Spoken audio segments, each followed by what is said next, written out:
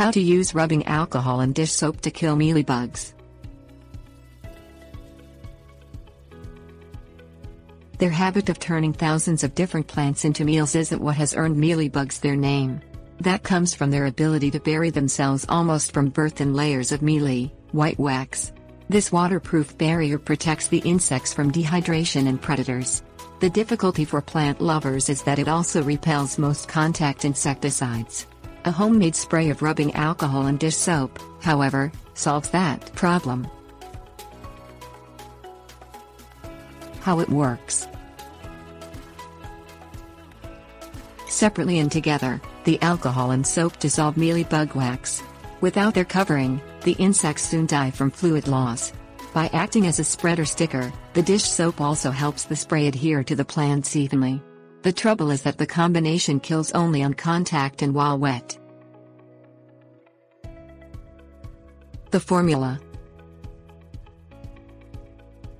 According to Dr. Paul Johnson of South Dakota State University's Insect Research Collection, mixing an alcohol soap spray to control mealybugs isn't an exact science.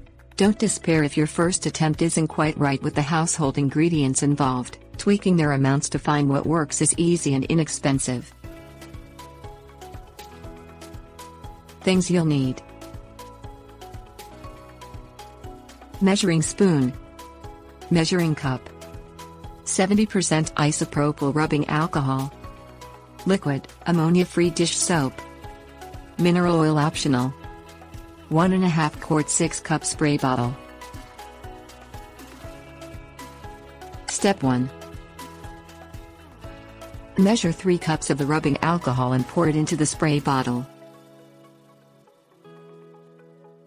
Step 2. Add 3 cups of water to the bottle. Step 3.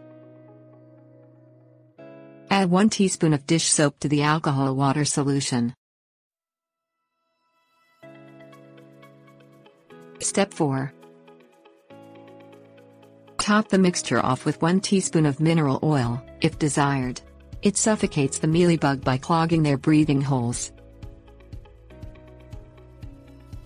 Warning. Hard water binds to the fatty acids in dish soap. It may decrease the spray's effectiveness and increase its toxicity. If your tap water is hard, use rainwater or distilled water when mixing the solution. Testing the spray.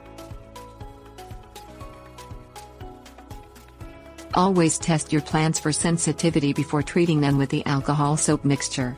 Wait for their new growth to harden off and water them well before testing. Spray 1 or 2 leaves and flowers. Wait 48 hours and check for brown or yellow leaf spots and edges, or dried, darkening petals. If the spray tissue remains healthy, repeat the test on different flowers and leaves. Treat the mealybugs only if the plant passes the tests.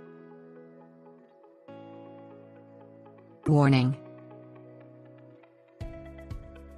When testing or treating outdoor plants, spray only when the temperature is below 90 degrees Fahrenheit and no direct sun is hitting them. Using the spray. If you're spraying indoors, move the infested plant to a dimly lit area and cover the surrounding surfaces to protect them from the overspray.